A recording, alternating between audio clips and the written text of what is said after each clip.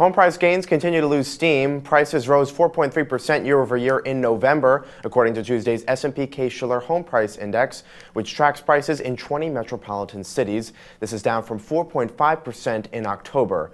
Craig Lazara, global head of index investment strategy at S&P Dow Jones Indices, told TheStreet, "The housing market is still moving forward, but we're going forward at a diminishing rate, and that has been true at least for the last year." A year ago at this time, the November 2013 year-over-year increase was almost 14%. Now, he went on to say the current price trend is natural following the 2008 housing bust, and that prices should remain in the plus 4% area for the next several months. Aside from prices, mortgage rates affect affordability as well.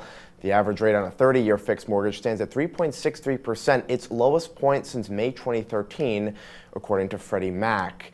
With a massive quantitative easing program in Europe, analysts wonder if the Federal Reserve will delay its rate hike, once widely expected to occur in 2015.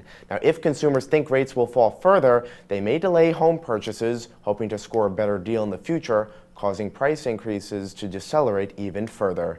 For TheStreet, I'm Scott Gamm in New York.